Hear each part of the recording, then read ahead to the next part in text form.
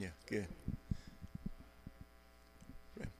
Hey, we want to welcome you to Covenant Baptist Church tonight. Thank you for coming and joining in with us. We're having the Constitution class tonight, and it's good to have Evan Mulch with us, and he's from the John Birch Society. And I'm going to get him to come up in just a moment. He's going to explain a little bit to you about the John Birch Society, and then also what we're going to be going through over the next 6 weeks. It'll be each Monday night for the next 6 weeks from 6:30 until 8 o'clock. And those of you that would like to join us on Facebook Live, we appreciate you doing that. And so if you want to try to get some of the materials that we have, the handouts, if you'll let us know, call into the office, and we'll be glad to get that for you. But we appreciate you joining in with us this evening. We want to go to the Lord in prayer and just ask His blessings on our time together. And so let's pray. Father, as we come to you in prayer tonight, we thank you for the privilege that we have to come together tonight to learn about our Constitution.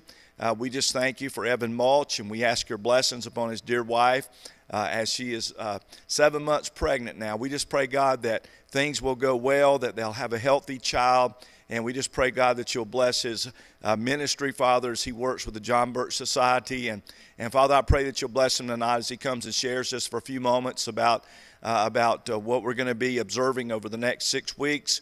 And again, Lord, we thank you for your many blessings upon the United States of America. And we pray especially tonight for the people in Ukraine, and also for the situation there with the Russian's government, with Putin, and God, all those that are just trying to cause havoc in that area of the world. We pray, God, that peace will prevail. We just pray, God, that you will just bless our leadership in America, that we'll do the right things that need to be done. And Father, again, we thank you for your many blessings of life.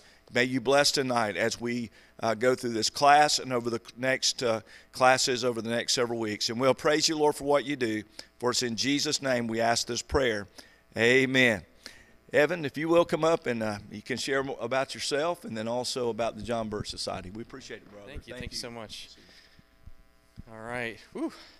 I'm excited. Okay. So as Americans, we were blessed from the start. We had a Constitution Convention. George Washington presided over it. And we were given this small Constitution to obey. Isn't that amazing?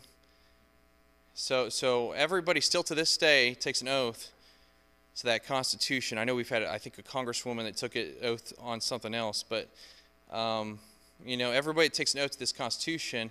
If they were to obey it, if all congressmen obey this, we would not be dealing with the problems we face today. And so it's rather easy to obey the Constitution. It just needs to be taught correctly. And so that's what we're here to do today. I got involved because I noticed about 10 years ago some things with America were really wrong. And I was about 30 years old, and I thought, man, I don't want my family to live through communism. I just paid $4 for a bell pepper at the grocery store, and I think we're getting pretty close to communism right now. You know, inflation is here, right? And so we've got a lot of thinking to do, especially as for those that are watching this that are believers, for those that believe that where there is Christ, there's liberty, as the Bible teaches us. We as Christian believers have a duty to provide peace and as much freedom and liberty to people as possible. And there's some points where we can't. There's too much tyranny. We just got to do our best. Endure until the end is what I believe, and I believe it's found in the New Testament as well. So you've got to if you want to find this on your own, we do have it available on jbs.org. That's John Birch Society website, jbs.org. And you can go to the Education tab, and you click on the U.S. Constitution. I think it's called the Constitution Solution. But if you want to share this with your relatives, people in the community, and you want to get them started, they can self-study this on their own. But it's best when we come together to study, because we learn more when we work as a group on the Constitution is the Solution workshop. I've done dozens of these workshops all over South Carolina. I've got field coordinators that do them across America right now. And I did not invent this, but I saw what was created, and I said, I'm going to take this all over the place, because I think this is the very tool all Americans need to teach the Constitution at their churches, in their living rooms, wherever they want to. Now, John Birch was a Christian missionary from Georgia. So John Birch is a famous hero. Well, he should be famous. Unfortunately, the government doesn't want you to know about John Birch. He was a Baptist from Georgia who was a missionary in China before World War II, and he saved Jimmy Doolittle when Jimmy Doolittle crash landed into China. And so John Birch became a hero, but he was killed by Chinese communists after World War II. And so the federal government covered up his death, and here we are today. A lot of people don't know who he is. You'll find out who he is in this video, not today, but in a coming video. And we can go ahead and get started. This video is about 45 minutes long, and we'll do a quiz afterwards. And anyways, we'll have questions afterwards. So I'm a little bit out of breath. Been a long day, so but I hope you all enjoy this. Good to go. Can we get started?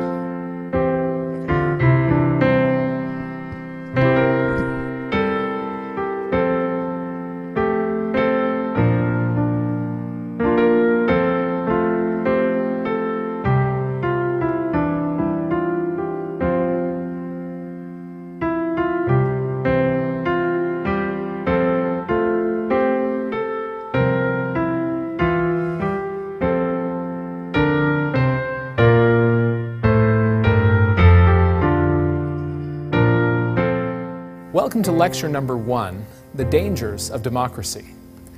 I find that the title of this lecture alone is sometimes a little bit surprising to people because we are taught that in this nation we have a democracy. We're a democratic form of government. Probably the first place we need to really start with an understanding of the Constitution is with an understanding of what our founding fathers meant when they used certain words. A great quote from Joseph Sobran helps us with this. He says, "One of the great goals of education is to initiate the young into the conversation of their ancestors, to enable them to understand the language of that conversation in all its subtlety." We find that many of the writings of the Founding Fathers, particularly the Federalist Papers, are written in a language that's a little foreign to many of the people in our nation today. It's Old English, it's often very verbose in the way they wrote. It's a little difficult for us to understand. Throughout these 6 lectures, we'll talk about some of the words that our Founding Fathers used and what those words meant to them at that time. In particular, starting with the word democracy versus republic.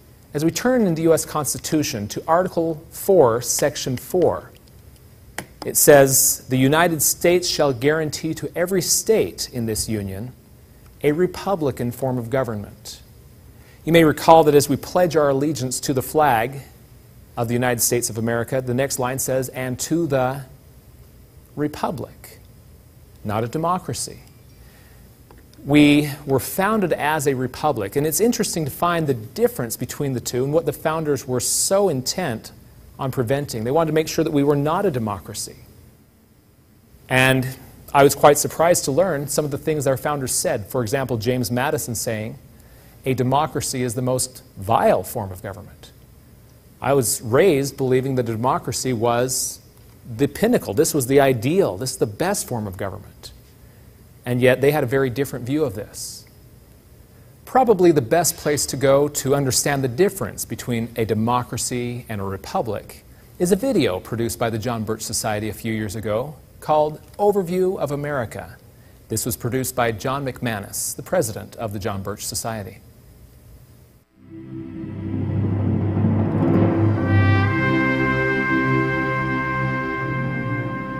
The United States of America.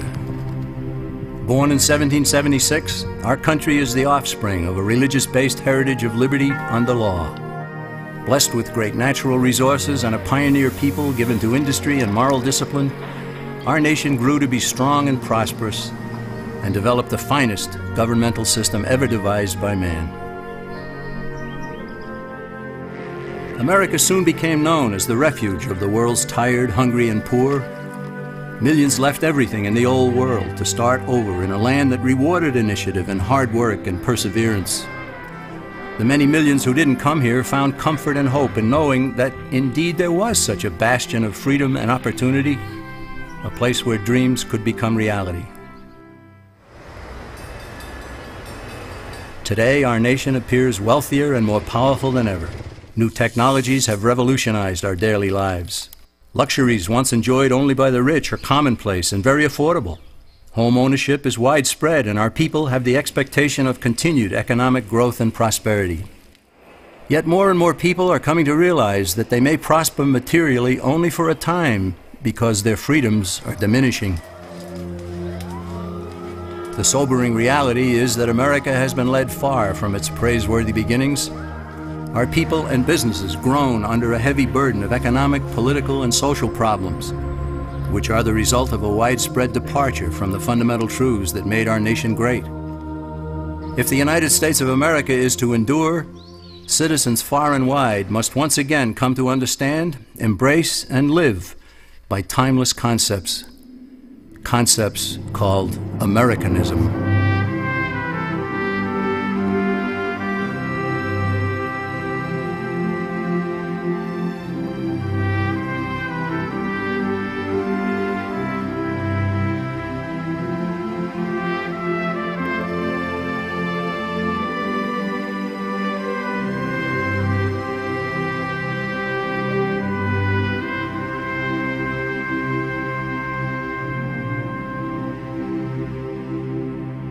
What made America great and set it apart from other lands?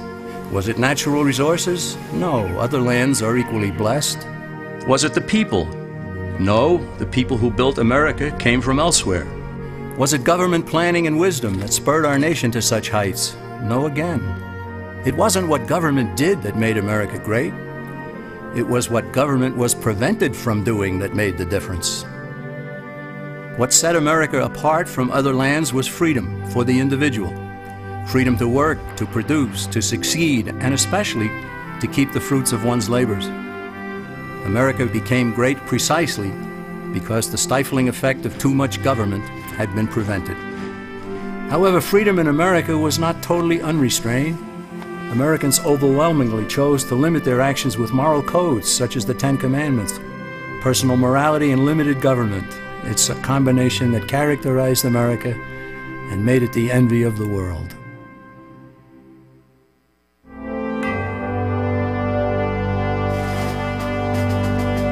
When our founding fathers decided they'd had enough of British oppression, they broke away and declared independence.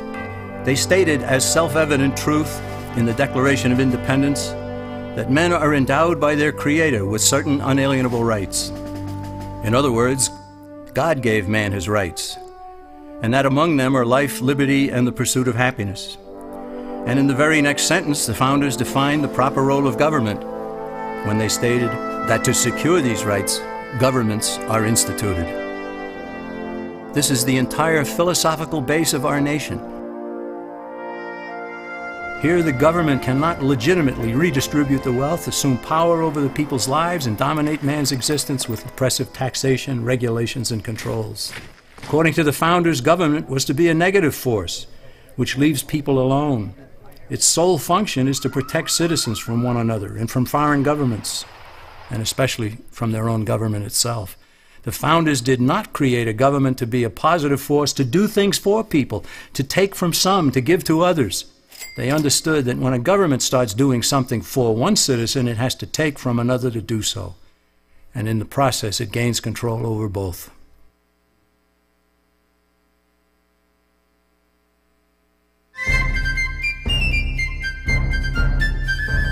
Britain's rulers didn't accept the Declaration of Independence, so our forefathers had to fight a war to make it stick. By 1783, the War for Independence had been won, and British forces were sent back across the sea. But the governmental system at that time was weak. It had no power to settle disputes between the states, nor the power to tax for proper needs, such as national defense. So in 1787, delegates from 12 of the 13 states met in Philadelphia to revise the system, and they produced an entirely new governmental structure known as the Constitution of the United States. Keeping faith with the thunderous assertions in the Declaration, the Constitution was written to govern the government, not the people, and not the states, each of which was a jealous guardian of its own sovereignty. The founders created a central government with strictly limited powers. This left the states free to compete with one another to be the best state, the one with the least amount of taxation and controls, one where citizens would want to build a business and raise a family. That spirit of competition produced excellence, as honest competition always does. It's important to note that the Constitution wasn't forced on the people. It was sent back to the states for ratification, and several of the Founding Fathers wrote essays explaining it in an effort to persuade fellow Americans to adopt this new system of government. Some of the essays written by James Madison, Alexander Hamilton, and John Jay were collected into a volume known as the Federalist Papers. Those essays provide valuable insights into the intent of the founders in establishing our government. Eventually, all 13 states ratified the Constitution, and then each ratified the first 10 amendments known as the Bill of Rights, further tying the hands of the federal government. These amendments are indeed about rights, but it would have been better had the Bill of Rights been labeled the Bill of Limitations on Government. Why? Because it's vital to realize that the Bill of Rights never gave citizens any rights whatsoever. Its sole purpose was to safeguard God-given rights by limiting government power. The founders even insisted that Congress shall make no law about speech, religion, the press, assembly, the right to petition, the right to keep and bear arms, and so on. These amendments are directed squarely at the federal government, not the individual and not the states. They are like most of the 10 Commandments, which are essentially thou shalt nots. The Bill of Rights says Congress shall not, all the way up to the marvelous 10th Amendment, which says in effect, if we forgot anything, you can't do that either.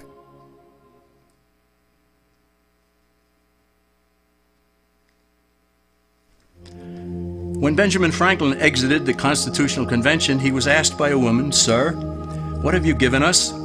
His immediate response was, "A republic, ma'am, if you can keep it." Yet most Americans today have been persuaded that our nation's governmental system is a democracy and not a republic. The difference between these two is essential in understanding Americanism and the American system. Before we discuss political systems, however, it's helpful to address the confusion that has been spread about the political spectrum. Many have been led to believe that the political spectrum places groups such as communists on the far left, fascists or dictators on the far right, and political moderates or centrists in the middle. However, a more accurate political spectrum will show government having 0 power on the far right to having 100% power on the far left. At the extreme right, there is no government. The extreme left features total government under such labels as communism, socialism, Nazism, fascism, princes, potentates, dictators, kings, any form of total government. Those who claim that Nazis and fascists are right-wing never define their terms. This amounts to spreading confusion. Toward the middle of the political spectrum can be found the type of government limited to its proper role of protecting the rights of the people. That's where the Constitution of the United States is. Those who advocate such a form of government are really constitutional moderates. So let's analyze the basic forms of government. They are monarchy or dictatorship ruled by one, oligarchy ruled by a few, democracy ruled by a majority, republic ruled by law, and anarchy, which is ruled by no one. In discussing these 5, we'll see that they can be narrowed down to even fewer. Looking first at monarchy or dictatorship, this form of government doesn't really exist in the practical sense.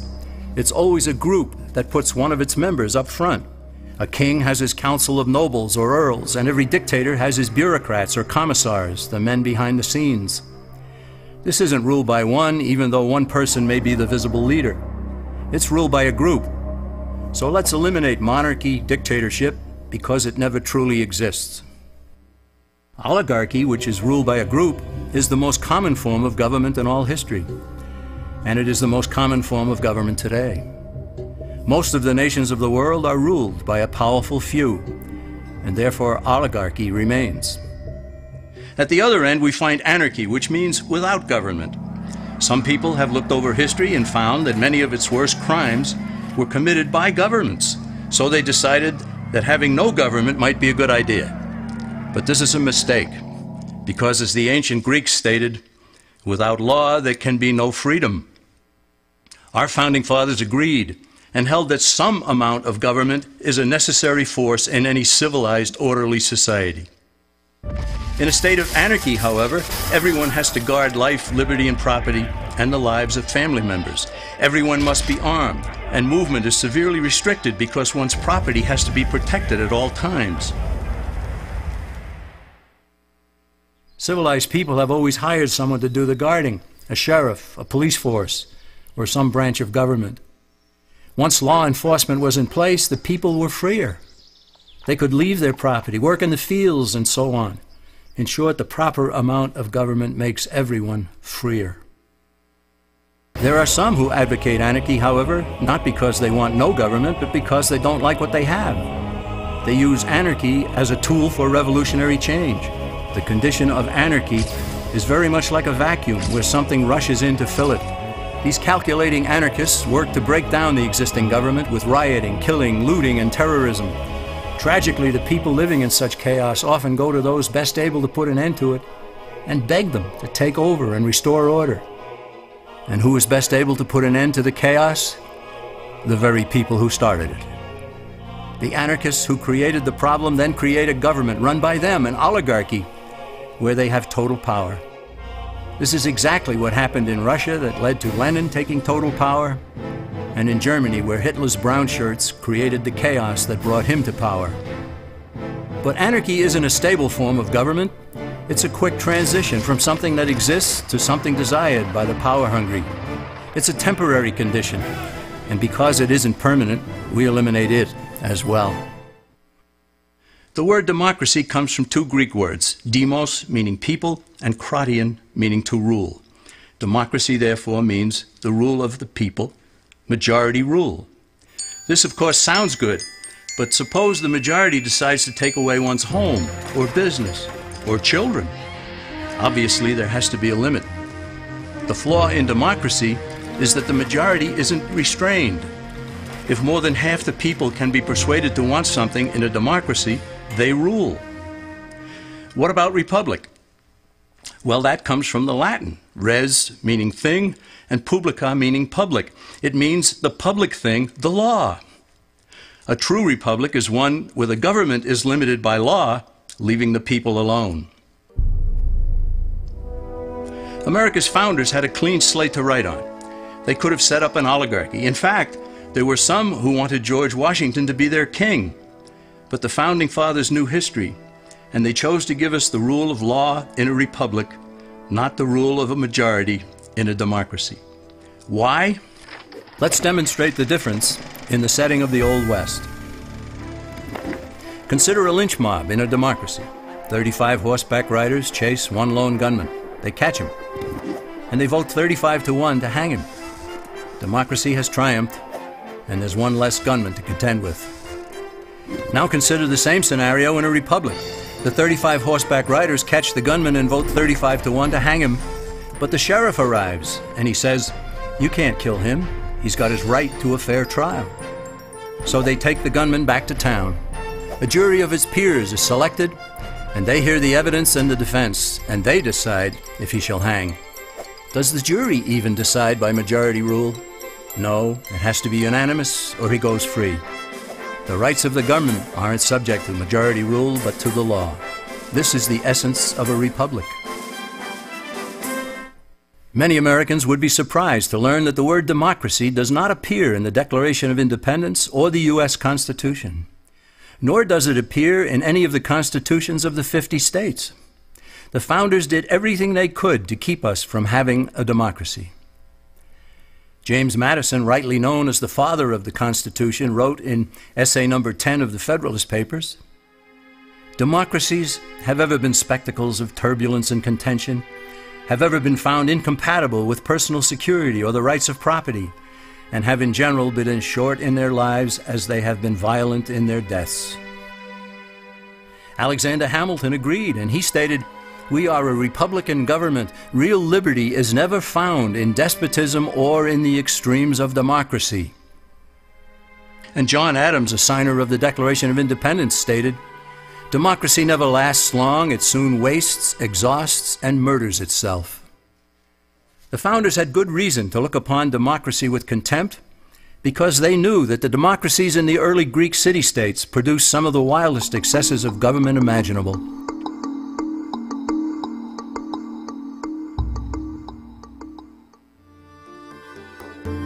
During that period in Greece, there was a man named Solon who urged creation of a fixed body of law not subject to majority whims.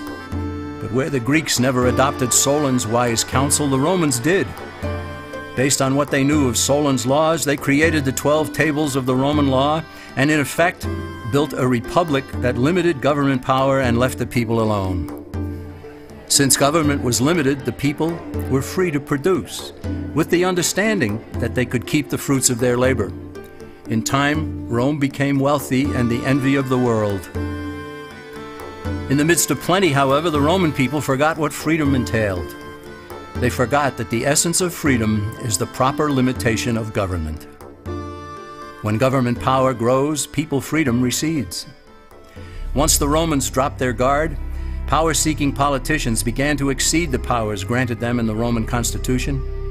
Some learned that they could elect politicians who would use government power to take property from some and give it to others. Agriculture subsidies were introduced, followed by housing and welfare programs. Inevitably, taxes rose and controls over the private sector were imposed. Soon, a number of Rome's producers could no longer make ends meet, and they went on the dole. Productivity declined, shortages developed, and mobs began roaming the streets demanding bread and circuses from the government. Many were induced to trade freedom for security. Eventually, the whole system came crashing down. They went from a republic to a democracy and ended up with an oligarchy under a progression of the Caesars.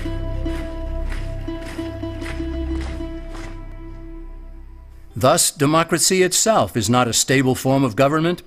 Instead, it is the gradual transition from limited government to the unlimited rule of an oligarchy. Knowing this, we as Americans are ultimately left with only two choices. We can keep our republic, as Franklin put it, or we will inevitably end up with an oligarchy, a tyranny of the elite.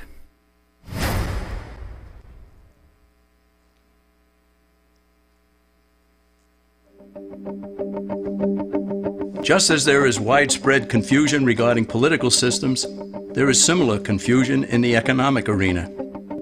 All during the 20th century, Americans were led to believe that there was a great struggle going on between capitalism and the communist world. Undoubtedly, a struggle existed, but the real adversaries were rarely identified properly. No discussion about economic systems will make sense without first defining terms. And one of the most basic terms in economics is capital, whose definition is the means of production. To illustrate what capital is, let's consider a very simple economy.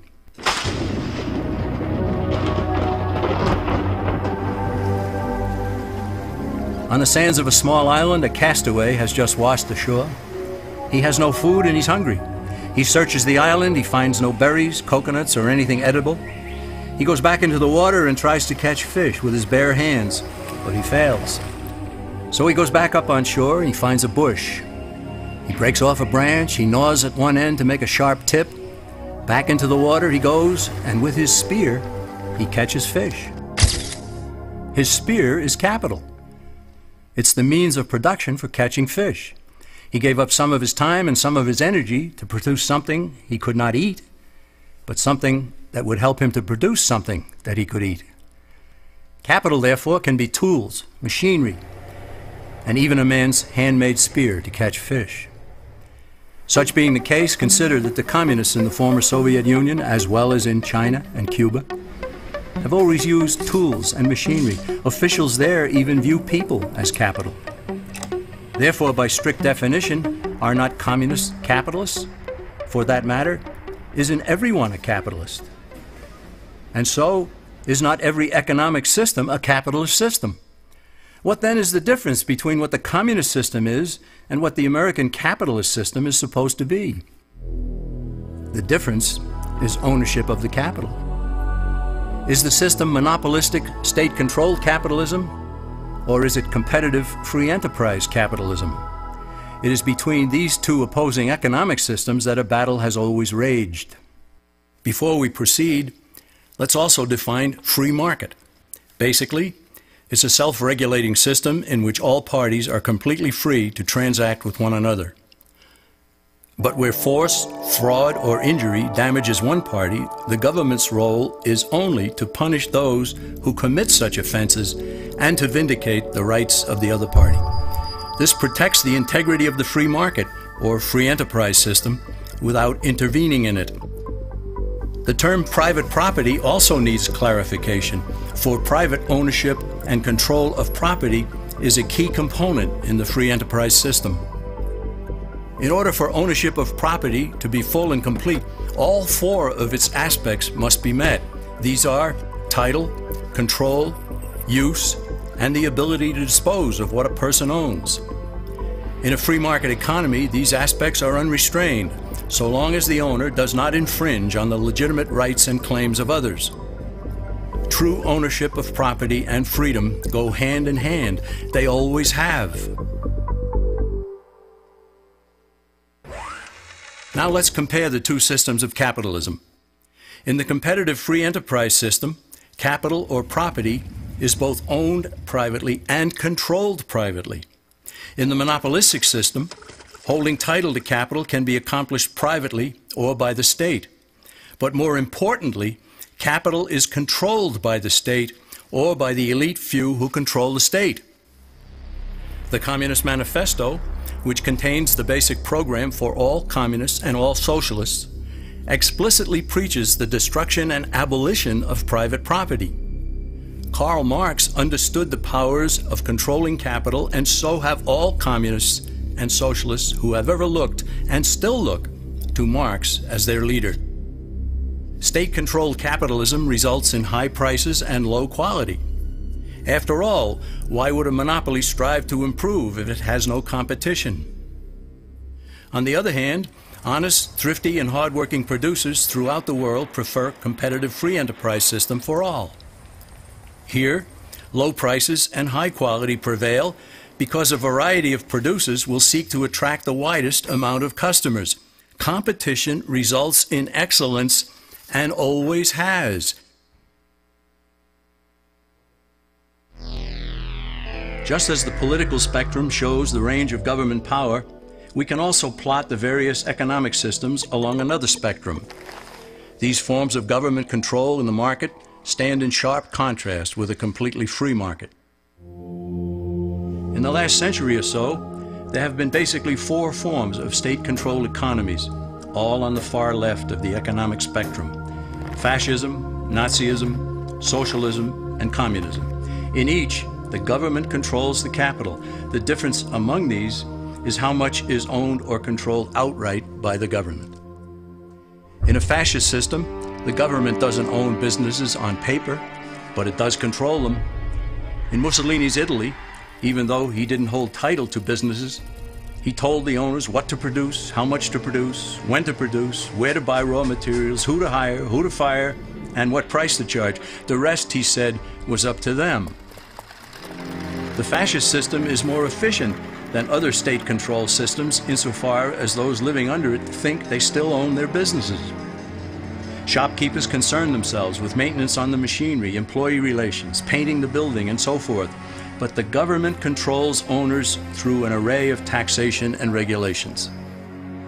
Under Nazism, which means National Socialism, its proponents went one step further and acquired ownership of some corporations such as Volkswagen. However, Hitler didn't seize ownership of other industrial giants, he simply controlled them, just as Mussolini had controlled businesses in Italy. Socialism is where government officials acquire possession of major industries such as transportation, communications, and utilities in order to leverage control over the entire economy. Through ownership of these vital segments of industry and by creating government regulatory agencies, socialists gain control over virtually everything else. Finally, there is communism, the granddaddy of all in the economic sense. In a way, communism is more honest than fascism because all of the capital is owned and controlled by the state. There are no pretenses about it. Now let's combine political and economic systems, because ultimately one never exists without the other. we see again that there are only two ultimate choices: a competitive free enterprise system in a republic, or a monopolistic state control system under an oligarchy.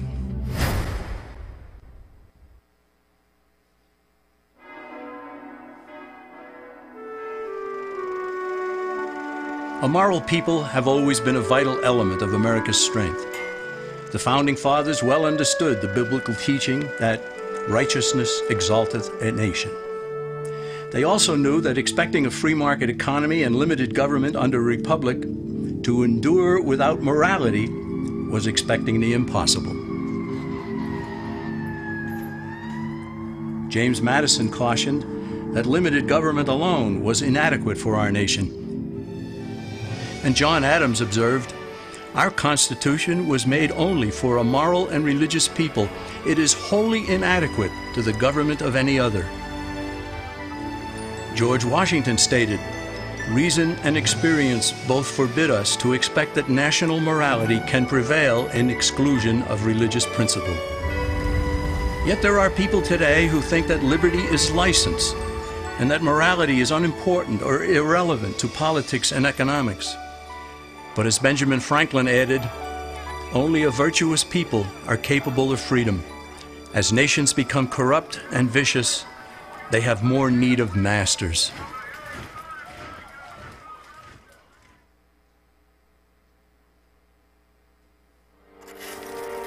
The alternative to Americanism is what has condemned most of the human race to live as slaves throughout the millennia. It is the idea that rights are privileges dispensed by an oligarchy according to the unlimited rule of men, that the state should control or own the nation's capital with all economic activity directed from a central power, and that morality is inconsequential, and that security is preferred over freedom and opportunity. Our nation continues to be steered off course, and the principles that led to America's greatness are being cast aside.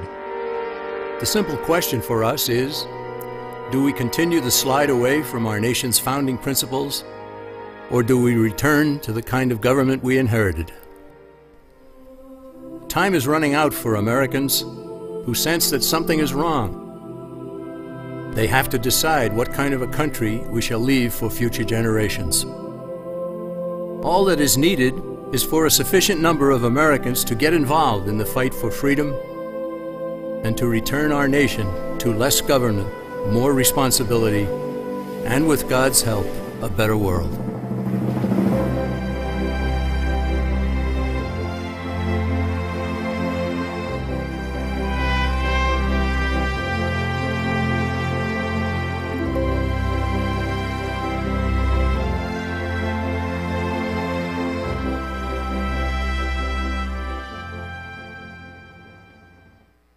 Well, thank you to John McManus for that great explanation of the difference between a democracy and a republic, where clearly a republic is a permanent form of government, whereas a democracy must inevitably fall into, as he put it, an oligarchy of the elite.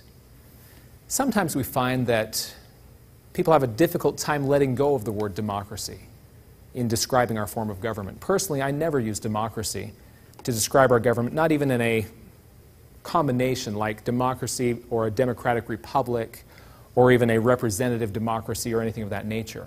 It always leads to confusion.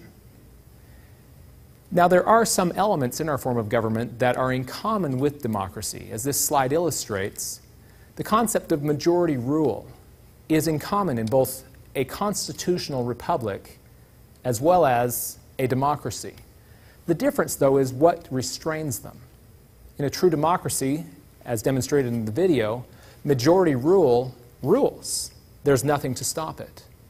Whereas in a constitutional republic, it is that constitution which prevents the government from doing things that the majority may wish, including trampling minority rights. So it's essential that we understand that in our constitutional republic, there are some things our government is not allowed to do and follow the Constitution. The next place I want to go is a booklet also produced by John McManus entitled A Republic If You Can Keep It. There are a number of additional quotes that help us understand a broader picture of the dangers of democracy. First, as we go to page 5, we have England's Duke of Northumberland. Back in 1931, he warned, "The adoption of democracy as a form of government by all European nations is fatal to good government, to liberty, to law and order, to respect for authority, and to religion." He goes on, "and must eventually produce a state of chaos from which a new world tyranny will arise." He was concerned that Europe adopting democracy would lead to chaos. Now today, how are those democracies working out for Europe? Over the last few years, we've seen Europe on the verge of economic collapse. And our next quote will point to exactly why. This one, found on page 7, near the top of the page, we have Alexander Fraser Tytler, a famous Scottish historian from the 18th century, where he warns a democracy cannot exist as a permanent form of government. It can only exist until the voters discover that they can vote themselves money from the public treasury. From that moment on, the majority always votes for the candidates promising the most benefits from the public treasury, with the result that a democracy always collapses over loose fiscal policy, always followed by a dictatorship. What are the challenges that Europe is facing today?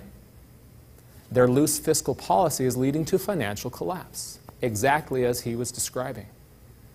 Their adoption of democracy has led them to the collapse they're facing today. Now, not everyone is opposed to democracy. There are some who speak favorably of democracy. You'll find lower on page 7 and on to page 8, Mao Zedong.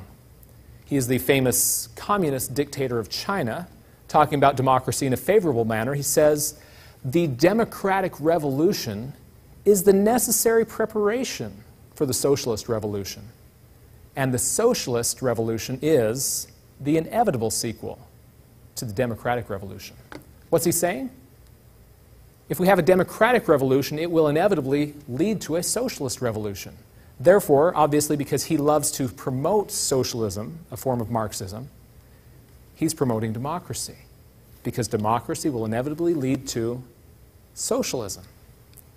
When we see, like we have recently in Europe again, democratic revolutions, that's a red flag to me, because it never leads to a freer people. Eventually, it leads to their collapse. Another that spoke in favor of democracy, we have Woodrow Wilson. An article he wrote called Socialism and Democracy, he's comparing the two and how similar socialism and democracy really are. Prior to being President Wilson, in 1887, he points out, state socialism proposes that all idea of a limitation of public authority by individual rights be put out of view, and that state consider itself bound to stop only at what is unwise or futile. What's he saying? Government power shouldn't be limited in order to protect the rights of the people. He's saying the only limit on government power should be what they feel is unwise or futile. Of course, they're the ones that will judge that. That's the vision of state socialism. It's only limited by their own good judgment. That's a little scary.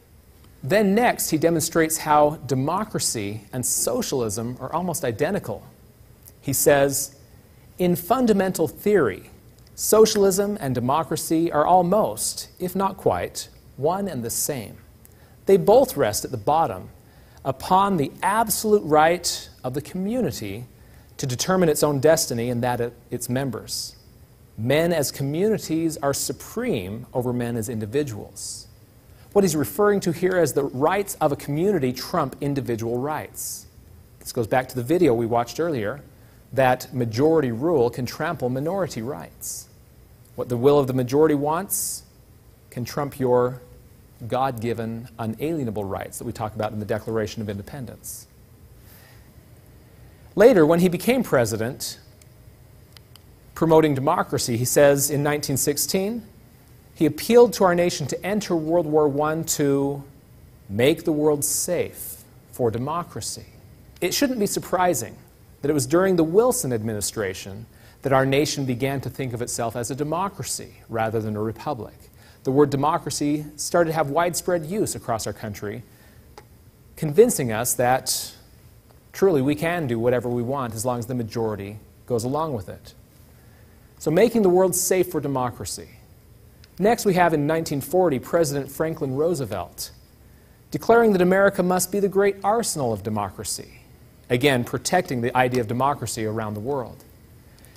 And more recently, in 2003, we have President Bush, who portrayed the war in Iraq as the latest front in the global democratic revolution led by the United States. Now that should be a huge red flag that when we see a democratic revolution, what does a democratic revolution inevitably lead to? Socialist revolution. When we have a global democratic revolution that we're promoting, are we not promoting socialism? In the eyes of Mao Zedong, that's exactly what we were doing. Now, President George Bush also spoke of the war as an effort to spread democracy. Now, with this new understanding of democracy, I began to realize that spreading democracy is not such a good thing after all. It leads people to a socialist state and to collapse, like we're seeing in Europe today. So with that, we have a solemn warning that we are not a democracy, we are a republic. And from that foundation, we'll begin our study of the U.S. Constitution, the limits of power that the government is supposed to be following. Thank you for joining us for lecture number 1.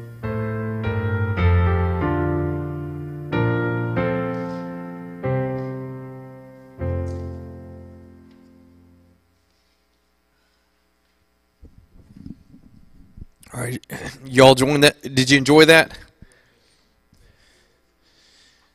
How many people think we should go spread democracy in Ukraine right now? Spread democracy in Canada? No, yeah. We should not be spreading democracy. We should be spreading constitutional republics. And even better, just spread Americanism, spread our values, right? I could not find a quiz. I think you handed all the quizzes out. Does anybody, do you have an extra one? Okay. Yeah, the one with the quiz questions.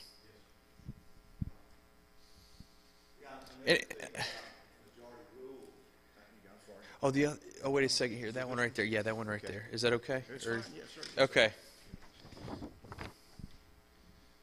Okay. So, if you're watching this from home, you can go to jbs.org. And you can download these worksheets if you go to the Education tab on our website and click Constitution Solution. You can go to a link, I believe it says Constitution is a Solution Manual and Lecture Guide. And so if you go to that Constitution is a Solution Manual and Lecture Guide, and you go to it's page 11 on the PDF. So, but anyways, if you have questions about that, you can contact Pastor Gary and he'll help you with it. The first question is, it wasn't what government did that made America great. It was what government was blank, blank, blank that made the difference. Prevented from doing. Good job. Do we have prizes? No, we don't. We have cookies in the back. We could give those out early. Number 2, the founders did not create a government, to do things for people, to take from some to give to others. They understood that when a government starts doing something for one citizen, it has to take from another to do so. And in the process, it gains control over both. Good job on that. The Constitution was written to govern blank, blank, not the people and not the states. Yeah, the government. You're right. Number 4, the founders created a central government with strictly blank, blank. This left the states free to compete with one another to be the best state. The one with the least amount of taxation and controls, one where citizens would want to build a business and raise a family. So let's go back to that first line. The founders created a central government with strictly blank, blank. Limited powers. Number 5, James Madison, John Jay, and Alexander Hamilton wrote essays explaining the Constitution to encourage the people to support adopting the new form of government. These essays were collected into a volume known as the Good job. Draw a line connecting the form of government to the proper definition. Monarchy. Which one does that connect to? Rule by one. Oligarchy. Rule by a few. Democracy. Rule by a majority. Republic. Rule by law. Anarchy. Rule by no one. Good job. Okay, number 7. The rights of the gunman aren't subject to a majority rule, but to the law. This is the essence of a republic. Number 8. The essence of freedom is the proper blank of government. Limitation of government. Yeah. So number 8, the essence of freedom is the proper limitation of government. Number 9, knowing this, we as Americans are ultimately left with only 2 choices. We can keep our republic, as Franklin put it, or we will inevitably end up within a tyranny of the elite.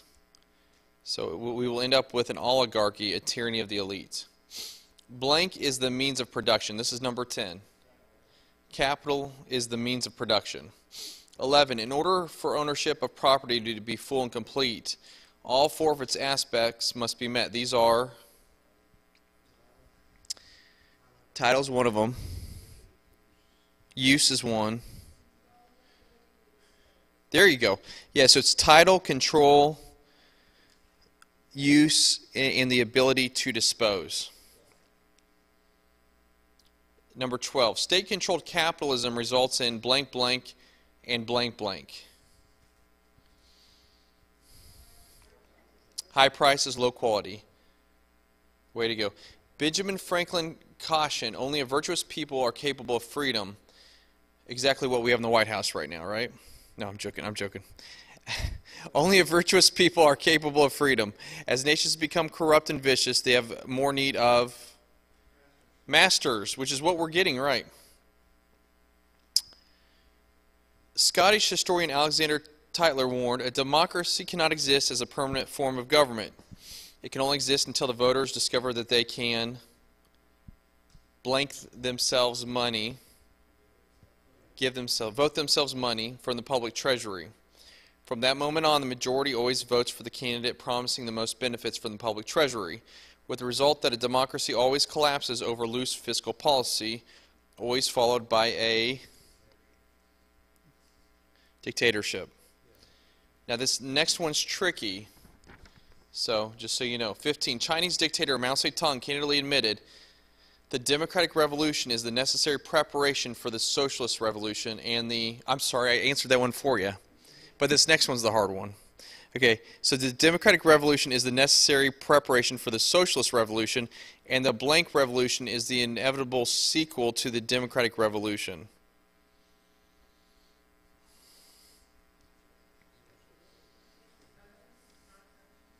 Is it what? What did you say, ma'am? Socialist. Yes, so it's socialist both times.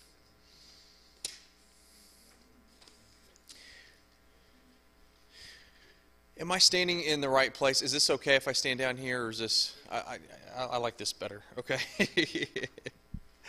When asked what form of government the Constitutional Convention of 1787 had created, Benjamin Franklin replied, does anybody know what he replied?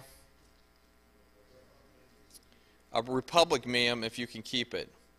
In what ways is the government established by the Constitution a republic and not a democracy? A democracy is mob rule, and what do we have today? I know it's questionable sometimes what we have today, but right, we're supposed to be ruled by law, right? Yeah. So that's what we have today. So we still have a republic. If any of us were to be called a criminal on the street and taken into jail, what would we get? We'd get a trial, right? I'm sorry? A free and fair trial, and we would actually get an attorney that would represent us, right? So we still have a republic that works. Our sheriff still takes an oath to the Constitution. Our sheriff believes in obeying the U.S. Constitution, and so that's the nice thing about a republic, is we are ruled by law.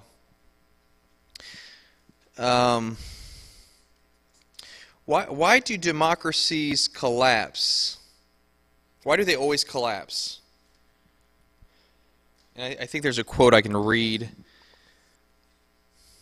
We read that previous quote by Scottish historian Alexander Tytler, and so that was number 14 on the quiz. So why is it, do you think, that democracies collapse? Yeah.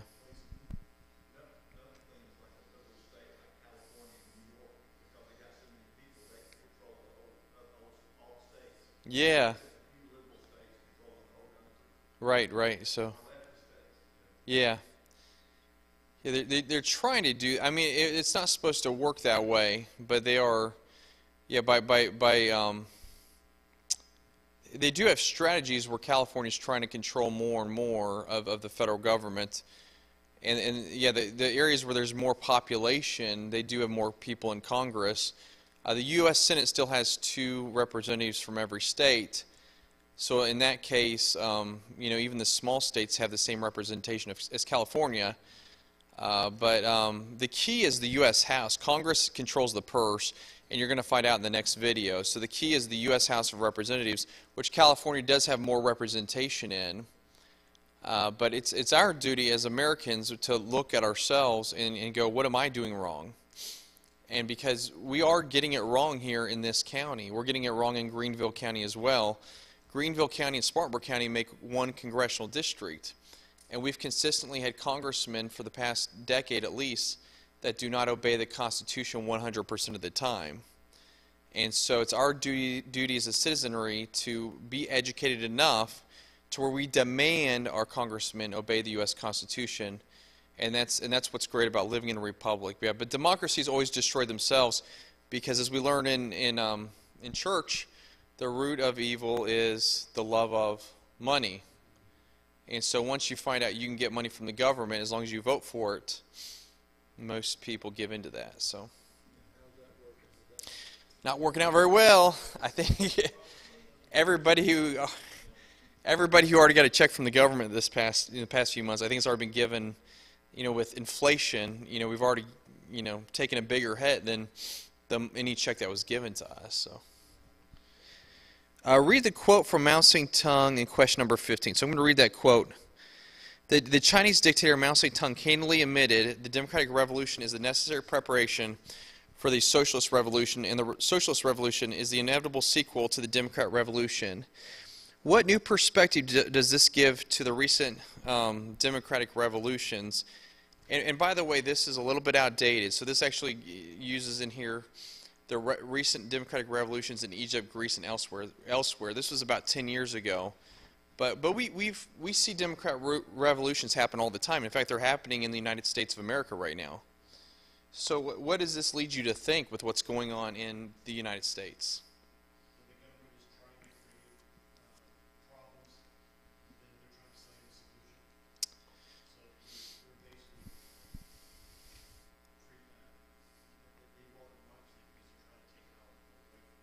Right. Yeah. Over and over, if you watch CNN, Fox News, MSNBC, they're constantly trying to tell us we have a democracy. And they know if they turn us into a democracy, we will eventually lose our republic. Right? I'm sorry?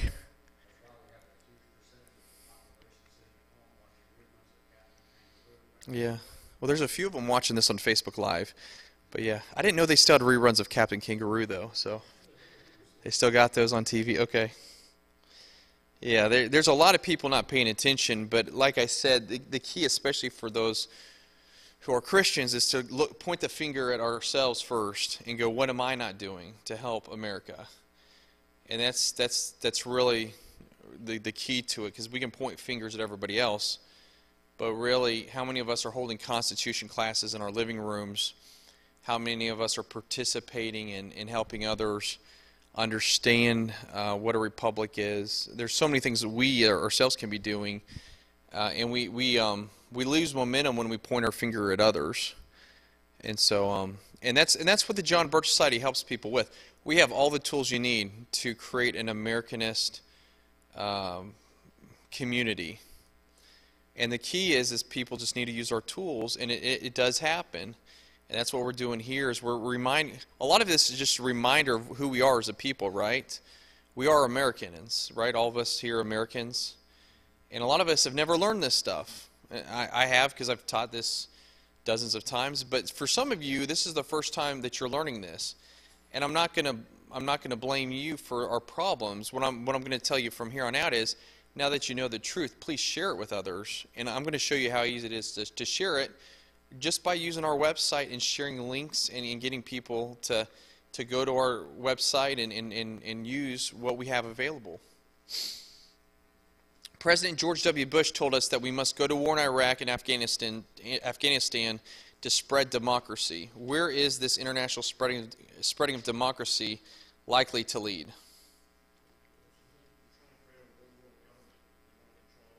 Yeah. You'd make a good member of the John Birch Society, because that's what we repeat over and over again. We don't want a one-world government. We want lots and lots and lots of constitutional republics where people believe that they have God-given rights, because that works. It really does work. And that's what the people who want a new world order, this is what they want to take out of our thinking. They don't want us to be reminded that we believe we have God-given rights. I remember when I first learned about this about 10 years ago, I remember I learned about it in middle school, but it wasn't really driven in my thoughts. And so Ron Paul was running for president in 2012. So this is about 2011 during his campaign. And he told the audience, he said, we have God-given rights. And I was like, yeah, that sounds good to me. I'm a believer, but I didn't really understand what God-given rights were. But God-given rights are found in the Declaration of Independence: life, liberty, and right. And life being our lives. That's easy, right? Liberty being, yeah. But not complete freedom, because I can't destroy somebody else's liberty. So liberty has restraints on it, right? And then pursuit of happiness, which is property and contracts. So we have a right to bear the fruits of our labor, which means we shouldn't be paying property tax. We shouldn't be paying income tax. We didn't pay those when we were first Americans, but once they added those to what they could take from us, they just take more and more. Now we're stuck in the situation we're in. So we got to get that belief back so we can restore Americanism and have, once again, a republic that isn't tainted by those trying to push us into becoming a socialist or communist country. Seems hard, but really it's simple if we just use the tools that we have available to us. That concludes the workshop for today. We don't want to drag this out because we want you to keep coming back. Every class gets better and better. And so if you come next time, I think it's Monday of next week, will be class 2. You'll learn more about, things you can be doing to spread the truth to others so we can continue to live in a republic. And you'll learn more about the John Birch Society. And I do plan to be back here next Monday as well, and to help do this. So please bring more people. Who brought the cookies today? You did? Who made those little white chocolate? Thank you for that. I didn't have any of that before I got up here, and I felt like I didn't have any energy when I started. And I went back there and I got, I snacked.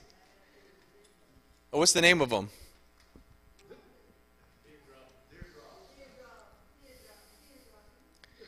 Deer droppings. So I just ate some deer droppings. Well, I feel a lot better now that I ate some deer droppings. I guess that's... Thank you so much for making those. Those are great. And I guess all of you can have some of them once you go out there. If you... It's where he gets all his energy. Well, I should have known that when I walked in the door, and I should have grabbed them right when I started. Well, thank you so much for being here. Invite others, because believe me, you don't have to be at class 1 to attend class 2.